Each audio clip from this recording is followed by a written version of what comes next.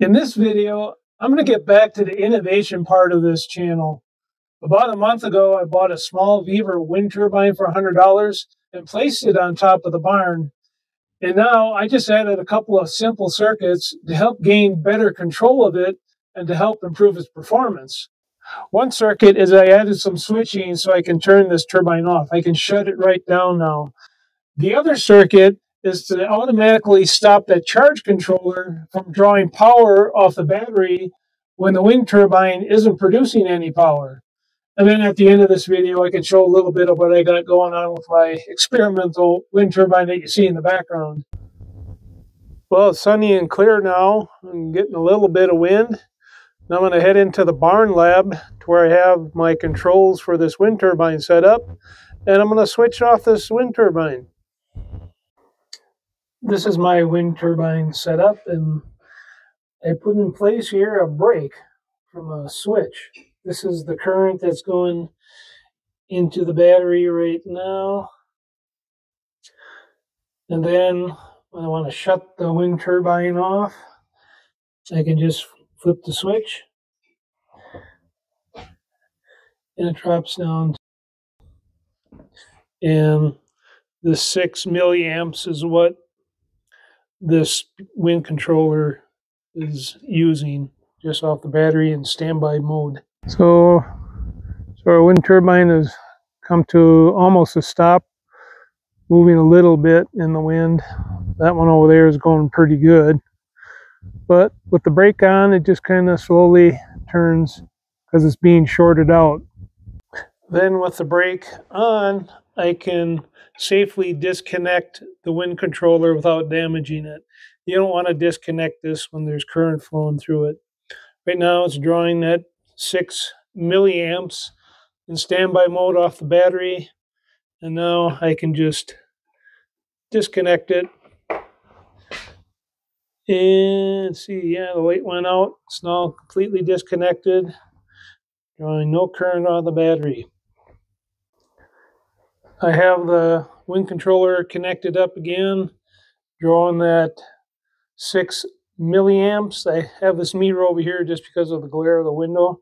And now I'll take the brake off, switch that off, and we'll wait for the wind to kick in.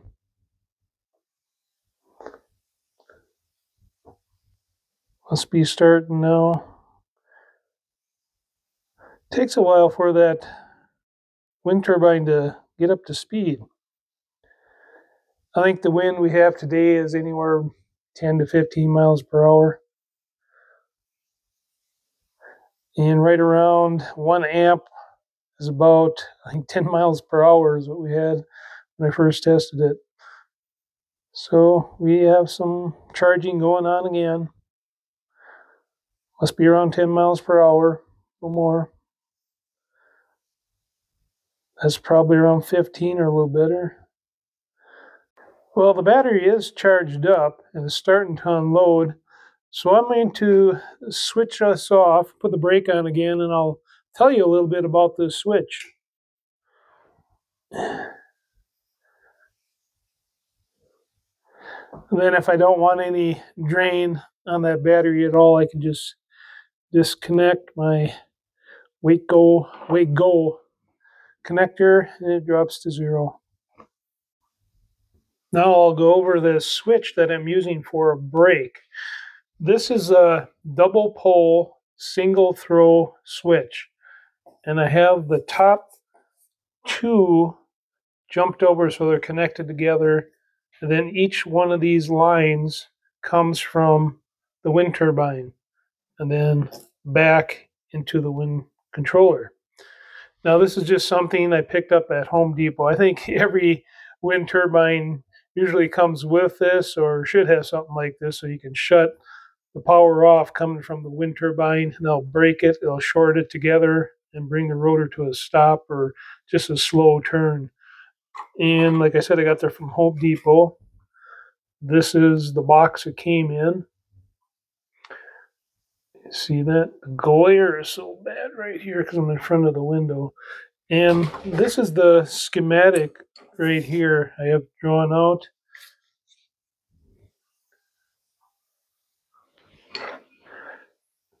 Now this is, the switch is open, so it's like in the off position. Then when I close it, these will all short together. It won't deliver any power to the controller anymore. So that's how that works. Simple enough. I think it costs $7.50 for this switch, I think, from Home Depot. That's all it took. Next, I'm going to show a circuit I've been working on to prevent the wind controller from drawing current out of the battery when there's no wind blowing and the wind turbine isn't producing electricity, and everything will still be hooked up. What I did is I added some capacitance into the circuit. I added 2 filter capacitors, and I added a diode that'll prevent current from going back out of the battery. Now, what will happen is current will come from the wind turbine. I got the brake on right now, so that's why everything is off. It'll go into the wind controller, but it's not on regulating anything yet. And what it'll do, it'll charge up these capacitors first.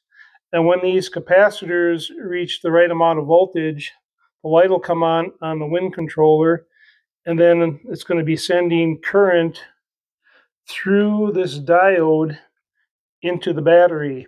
Right now we got 0 current going into it. I'm going to flip the switch on so the wind turbine does come on. And I have this meter connected up to these capacitors. And when that, see, the light just came on. So the regulator or the controller is on now. And we are charging current now. 1.1 amps. So we got current flowing into the battery, and everything is still working. Now, I'm not saying anybody should copy this circuit yet. I'm just experimenting with it. One thing that I noticed with this diode in the circuit, it has a voltage drop here, so this will start unloading at a different voltage than the battery. So the battery is going to be a little bit less voltage than what these capacitors are. Well, I guess it's not generating that much right now. But I'll go ahead and shut this off now, and this will drain the capacitors down and then shut off by itself. I'll shut the wind turbine off. And it'll take a while to drain these capacitors down. Current going into 0 now. This is the voltage on the capacitors is dropping. See, it's getting dimmer, and it went out right around 9.5 volts. So now everything is off. This isn't drawing any current out of the battery. This diode is preventing that. And then, let's say I want to turn this back on again. I can just turn the brake back on, or off. Brake is off. That's the current battery voltage. Current going in. And I thought it was starting to unload. It was unloading back up here. You can see it coming on. See, it's unloading lower than it was before. It's like 13.5 volts around there. I think before, when we were testing it with just the circuit here, I think it was like 13.7. So it's a little bit lower than before. So that's why I'm saying I don't know if anybody should copy this. I don't know what effect that'll have on the battery, if it might not get charged up enough or something. But everything is working. The voltage is just a little bit lower now on the battery as it's unloading. Current coming in. And this is the schematic of what's going on here. So I showed the brake here, the double pole single throw switch. So let's just continue this down over here. And this is what I added in over here. Here are the filter capacitors and the diode and the battery. So what's happening, it's charging up the capacitor first, and that reached a certain voltage, it'll just continue on into the battery. This controller needs that voltage to sense what it needs to do. If you just try the diode without the capacitor, this won't work because it needs that little bit of voltage registering on this controller in order for that controller to work. Everything is fully charged. That's when you really don't even need the wind turbine on.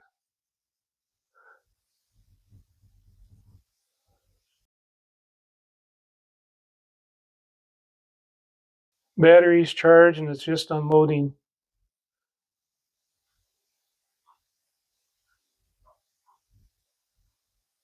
So I think I'll just shut this off.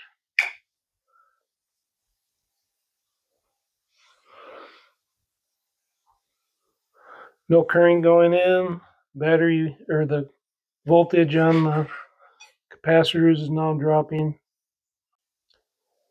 Now these capacitors are hooked in parallel, and each one is 28,000 microfarads, so we got twice that there. I tried one by itself to begin with, but when the charge controller started to unload, it was just blinking really, really fast, so I increased it, and that slowed the blinking down.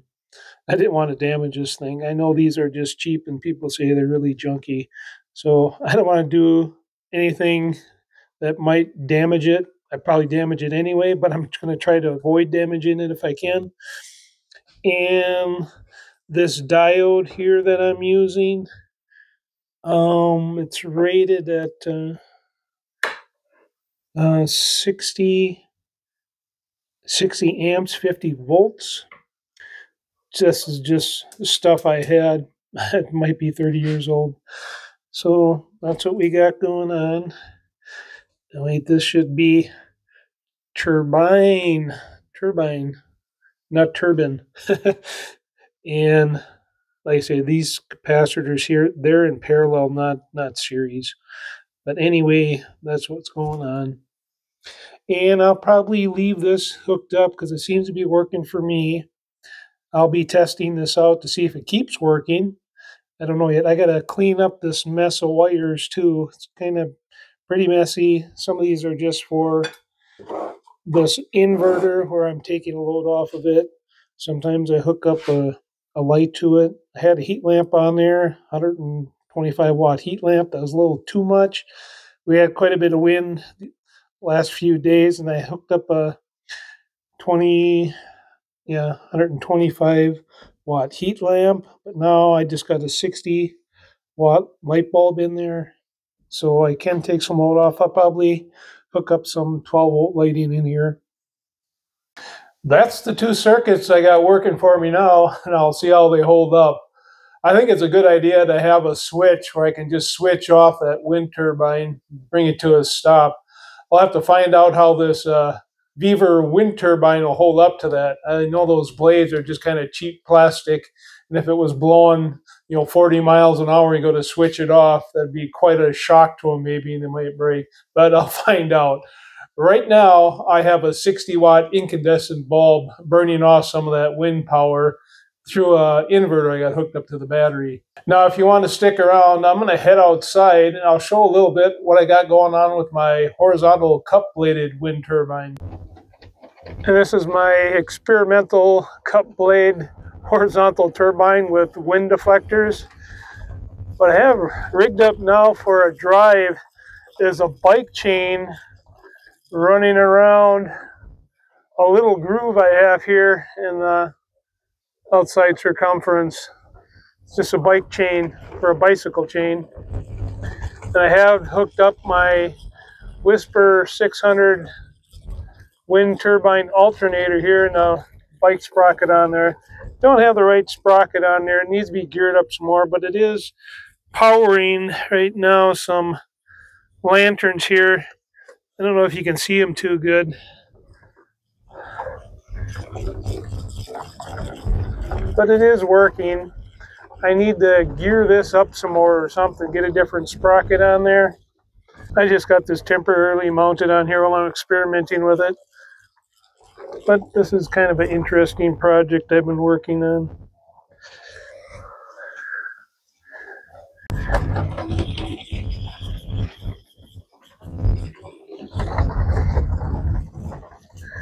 Yeah, I think I need to gear this up a little bit more. It's got plenty of torque, and that chain is not slipping. What I did is I put some belt dressing in this groove there that the chain runs in, and it doesn't seem to be slipping at all. So it's just a friction on there, and I think it's about a 8-to-1 gear ratio with that sprocket I have on here. And the noise you hear is from the chain. This is pretty smooth running.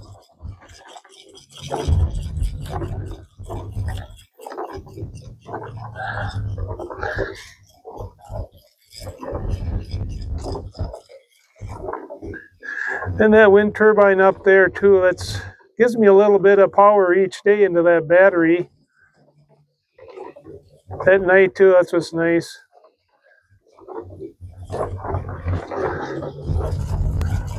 Things cranking up pretty good now.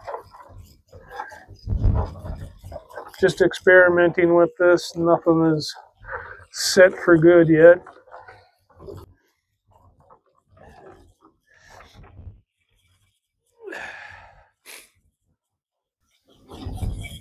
Both of them are on. I don't have the meters on it right now. I don't think it's real efficient. I think it needs to be geared up higher.